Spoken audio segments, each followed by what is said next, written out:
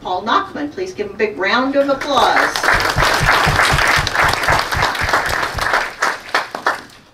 Thanks, Cynthia. I've got the usual large amount of information. You know, you'll be drinking from a fire hose, so I'm just going to launch into it. And yeah, you're going to make it into the yeah, that's right. Okay, so Montanans for Immigration Law Enforcement. We have a website. It's a lot of information there, but static. So you might find it worthwhile to visit once or twice. And I do write at vdare.com. I'm one of the semi-frequent writers there. Next, please. Oh, a couple other remarks at the start. That these slides will be available online in a few days in a PDF form. So if I go through it too quickly for you, or you want, you know, anyway, want another look, you'll have a chance. And most of them have, when I have some information there, I've also put up the URL. And I should add that on this particular aspect of immigration, people on our side, like me, are all students of Don Barnett and Ann Corcoran, and you'll hear their names a little bit later, but I just want to acknowledge that I know a lot about immigration, but this is a specialty subject, and those are the two primo experts. So, okay, refugee resettlement is a big topic, and now next, thanks. But it's really a small part of a vast subject. Next, please. So there's refugee resettlement, but then I populate that with, next, a whole bunch of other aspects of mass immigration, you know, assimilation, environmental impacts. That's what got me involved in originally. I think Jim Ludwig as well.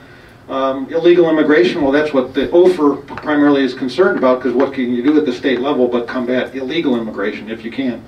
And then these other impacts, and the most important probably is the et cetera, because the immigration, mass immigration, is affecting, I think, perversely, most aspects of our national life. So, next, please. So instead, I put these asterisks up there. I call immigration not an issue. It's way bigger than an issue because it affects really all aspects of our national life. Or you could say it the way Ann Coulter, columnist Ann Coulter does, that immigration is the issue that determines every other issue.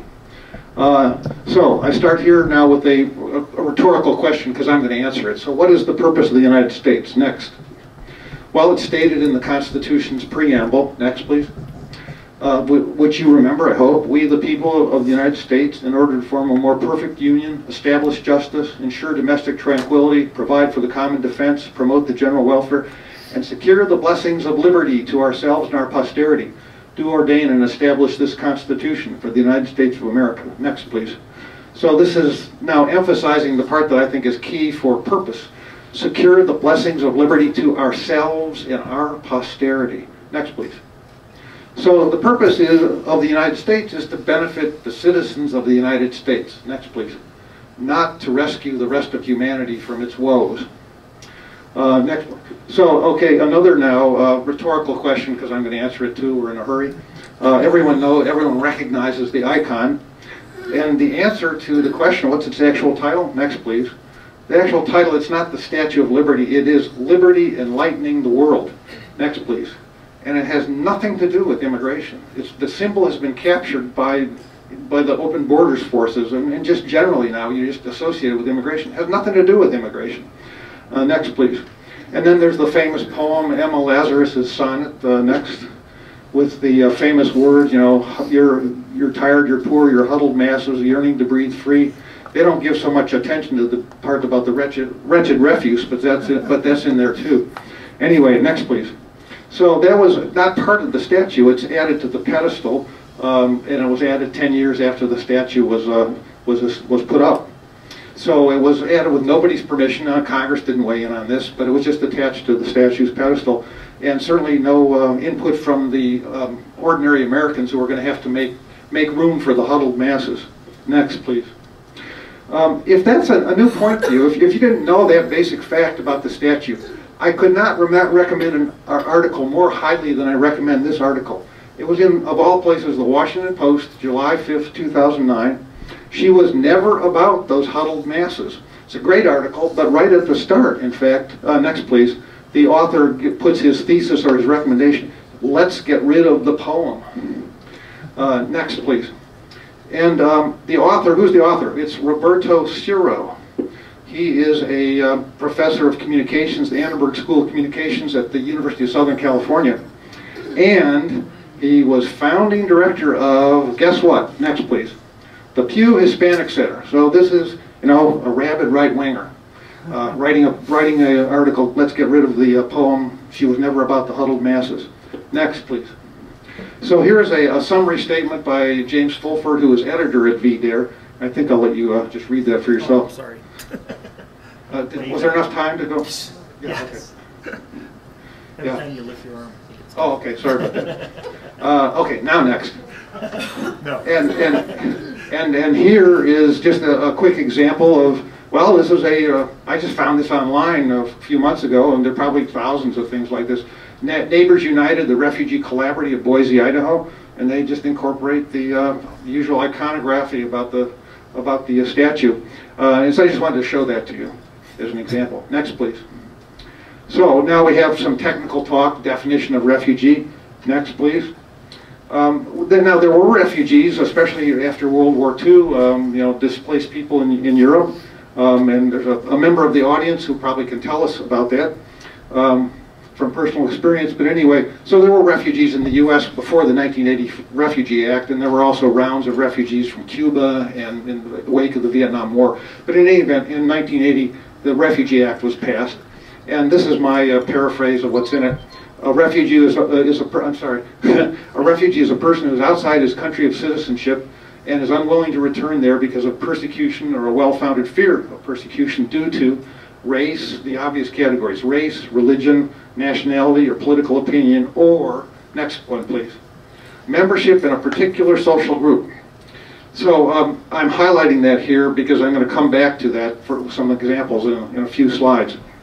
Your resource on that, by the way, is Cornell University Law School. They have all of the U.S. code online there.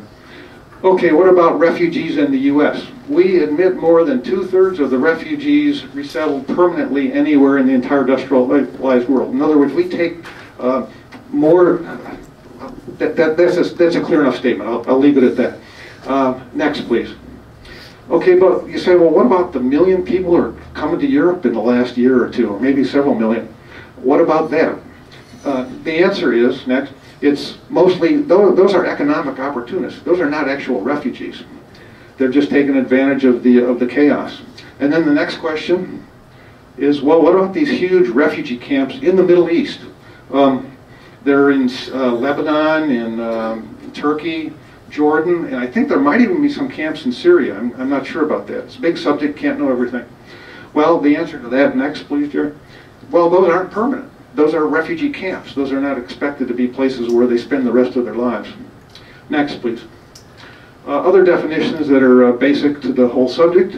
What is an alien? Well, an alien is any non-U.S. citizen. There may be some aliens in the room here who are people who are immigrated here or just visiting here legally. Any non-U.S. citizen is an alien. It doesn't have anything to do with space aliens.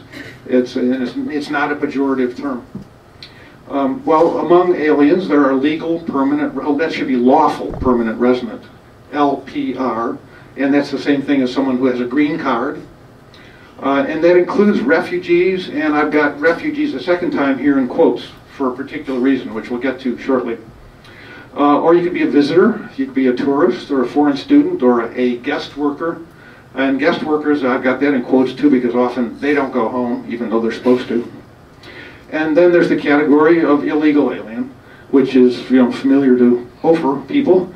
And that could be a border violator, which is a criminal offense. See Title 8, Section 1325 of the U.S. 1325A of the U.S. Code.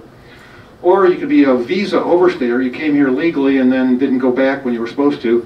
And that's not a criminal offense. I'm not sure why, whether that's an oversight or if that's intentional, but it's not a criminal offense. But still, people who are here illegally, as illegal aliens because they overstayed a visa, they are deportable. Next, please. And then there's the category of asylee. Asylee is an alien who gains refugee status while already in the U.S. Could be a person who came here illegally and applied for asylum, or it could be a person who was visiting legally and then applied for asylum. Next. So in 2003, I'd already been well involved in this subject, and I met Jan Ting at a conference in Southern California that was about immigration and assimilation and so forth. And he's a law professor at Temple University in Philadelphia. He's not an immigrant himself. His parents came here from China after World War II. He was born in Michigan, graduate of Oberlin. And he was also, next please, Jerry. I learned immediately upon being introduced to him that he had been assistant commissioner of the old Immigration and Naturalization Service under the first President Bush around 1990. And so upon meeting him, I immediately asked him, is it true what I've heard, that 90% of refugee and asylum cases are fraudulent? And instantly he answered, 95%. So next, please. This is Ann Coulter's book that was just lent out, a copy just lent out for until the next meeting. I highly recommend the book. I've been involved in the subject for a couple decades almost, and I learned a lot by reading the book. And she's also a terrific phrase maker, and one of the notable phrases or concepts I came across was the quote here about refugee and asylum cases. I'll let you read that to yourselves.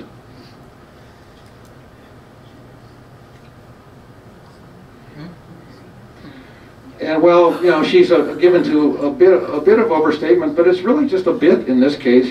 Put that together with Jan Ting and with all the other things I've read about refugee and asylum cases, including the next example, for example. This I saw in the LA Times. I was living in Redondo Beach, California in 1998. It was just an article in the Times, and you can still find it online. Example of asylum fraud.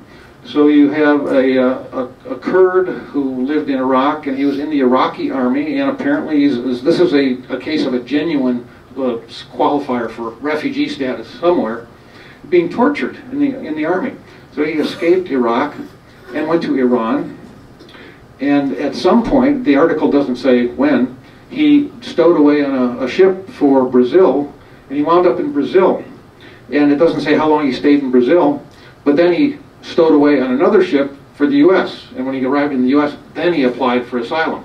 Well, why didn't he apply for asylum in Iran, or maybe more sensibly in Brazil? No, he waited till he got here to the land of milk and honey, and he was granted asylum. So I consider that fraudulent because he wasn't in any danger at least once he got into Brazil, but he came on to the U.S.